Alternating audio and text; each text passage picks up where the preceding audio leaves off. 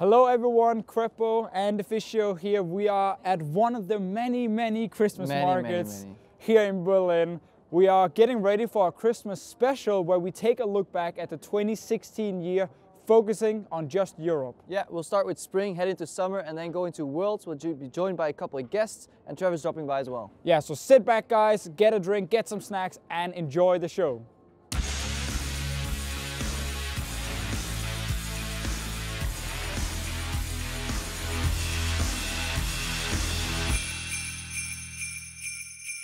Welcome inside to our lovely Christmas lounge, where we even stole my mom's Christmas tree just to make sure it looks really good for you guys. And this is actually located in QuickShot's basement, and that's where we're shooting from right now. And we're going to talk about 2016. We're going to talk about Europe because we had some cool things happening. Yeah, in this pristine location, we just want to bring you guys the roundup of 2016. But we got to start spring split. We got to start at the beginning, and that was a whole heap of roster changes. Because after Worlds, we did so well in 2015, but immediately we lost Fnatic. We lost Fnatic, obviously, Huni, Rainover, Yellowstar, they all went to North America and made us question, the level coming into this split, but we got some new super teams, obviously H2K, Vitality. We had the H2K lineup that actually went to Worlds later, doing really well in that spring split, so we had some good teams. Yeah, a lot of hype for Vitality as well, super team coming in. To contrast that, we had some new kids on the block. Spice came in, they need a little bit of time to get running, but G2, they went off immediately, mostly due to Perks and Trick up there in the jungle. Really good combination, so that was exciting to watch for sure. Definitely, and they showed us a lot of cool highlights. We actually gathered some other really awesome highlights for you guys, so just take a look at the spring split and then we'll talk more about it after.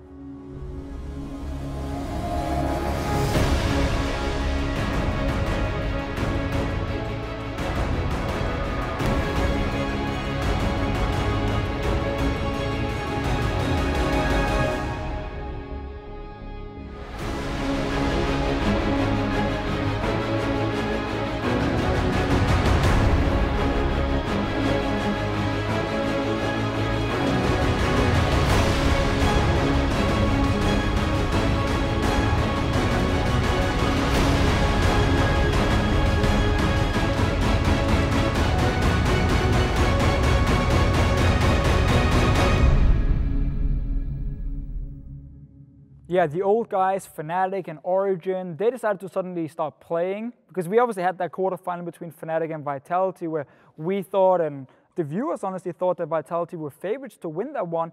Fnatic, though, took them down 3-1. That was a pretty good series. The other one was a stomp Origin Unicorns, just a quick 3-0, and we move on to semifinals. Yeah, but the semifinals, what a bunch of hype we had leading into those matchups. I was so excited to be part of that show.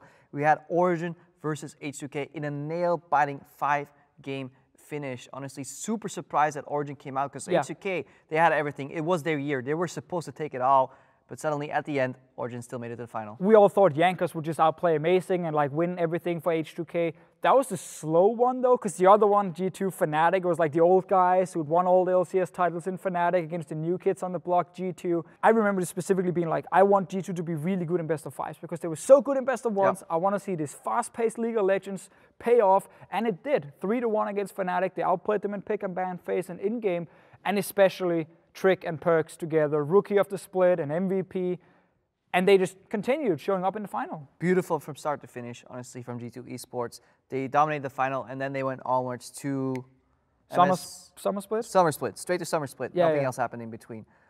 Just one more thing, spring split. I love the usage of ZZ Rot. What was your take on it? I remember when it was built the first time, I thought people were trolling, but it actually turned out to be really good up in the top lane. I just don't know that much about it still. That's a problem. Yeah, actually, I don't know too much about it either, but for that exact reason, we have a local ZZ Rot expert in the house, former color caster, even greater play-by-play, really messy hairdo. It is right QuickShot. Welcome to the Quick Shot. I'm your host, QuickShot. Do you find it difficult to trim a minion wave? Is it challenging to sculpt the perfect push? Or is it hard to defend a side lane? If you've answered yes to any of those questions, I have the perfect item for you. It's called the ZZ Rot Portal.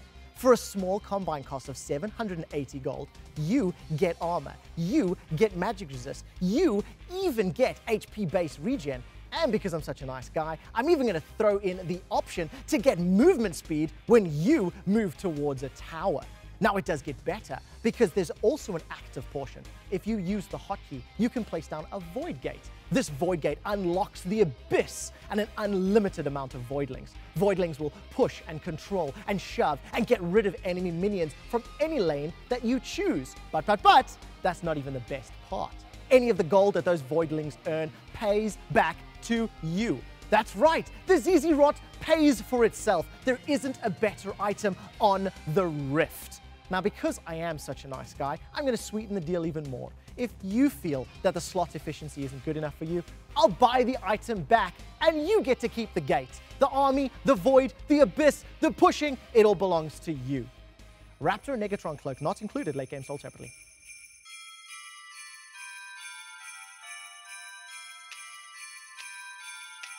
I don't know if they're different. I mean, this is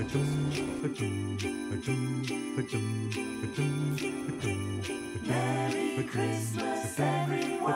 Up. Oh! This is for Vestichachi, man. Merry Christmas. I'm not used to turning this way. Krepo, I have to be honest, your skating is as bad as your casting. So I say we think back to warmer times, we think back to some big plays. Let's take a look at the summer split. There are 9 weeks of heated competition here in Europe. Overall, European splits should be stronger right now. Pretty excited to see what these LCS teams bring out. And what do you expect? You can't afford to lose anything. They take down the former Kings! Are you ready, Poland? But this has actually gotten incredibly bloody here. They are one step closer to Worlds! The Unicorns are starting to win this fight. They have what it takes to go toe-to-toe with G2. Put your hands together for your Summer Split finalists. They are your Summer Split champions. Welcome back, guys. We're joined here by Sheepy from the Unicorns of Love. Before we go into the summer split, do the Unicorns have an important Danish Christmas tree? Danish? Where did you get this one from? It was my mom's, and we actually stole it. Can the Unicorns match up with that? Man, it's a pretty sweet tree, so Quickshot takes this one. Quickshot wins, that's good, that's good. Let's get into business, let's talk about summer split. Roster changes happened again, ton of them, the most we've ever seen in the EU LCS. Yellowstar came back, Knight came in for Giants, Sven and Mithy obviously for G2. Overall, I think there's a lot of cool changes, but also a lot of surprises. For me, the biggest one was like Splice Giants. Mickey X just one player in, and suddenly this team looks phenomenal. Giants always like handed as a not so great team, suddenly really, really strong. And 2016 was kind of in the summer split up and down and like really weird. Not really sure what happened there.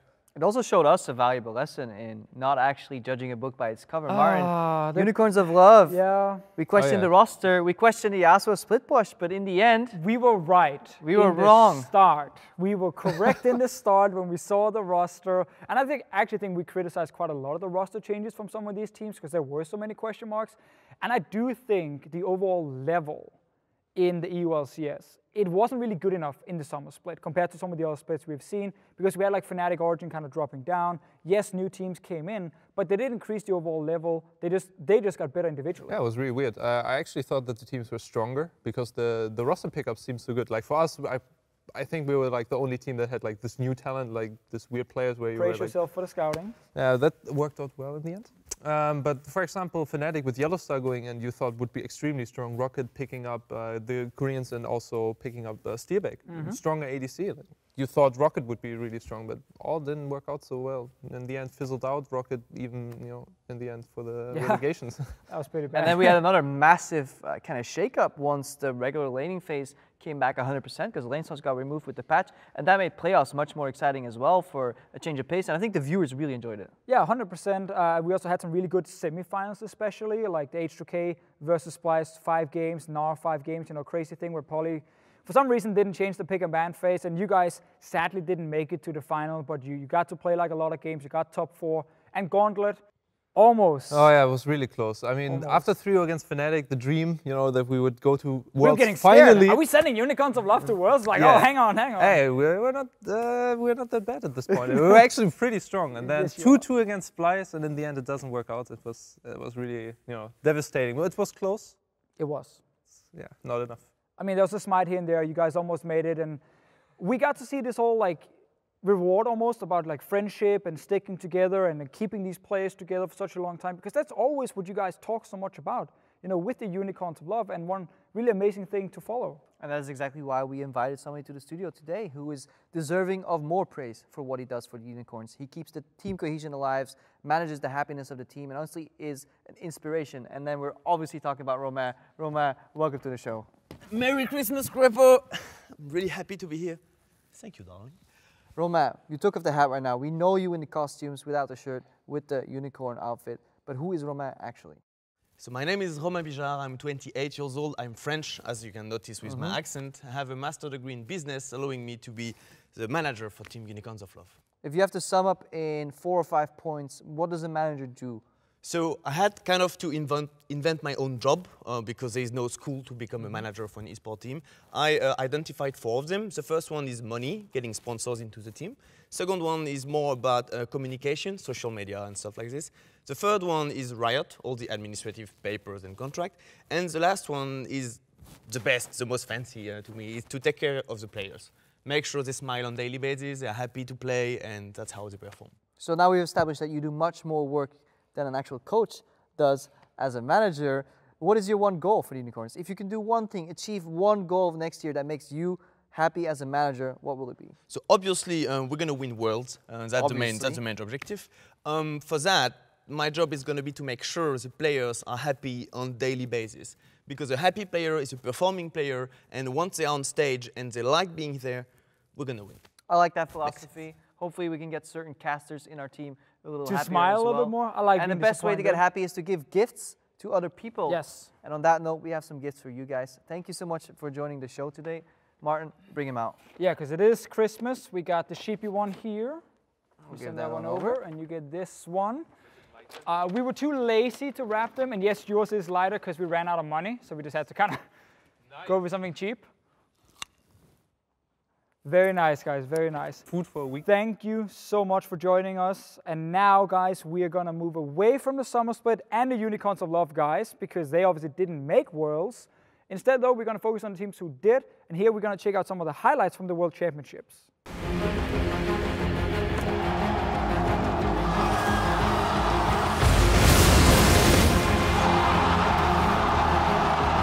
One of the most amazing games I have ever seen. Oh no! Deleted if ever I've seen one, and G2 are aced!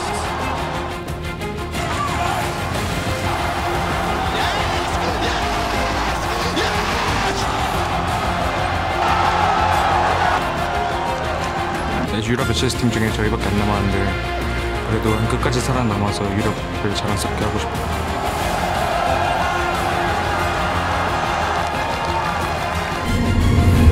눈앞에 결승이 있다 보니까 You did, no doubt about it. 3-0 sweep of Europe's H2K.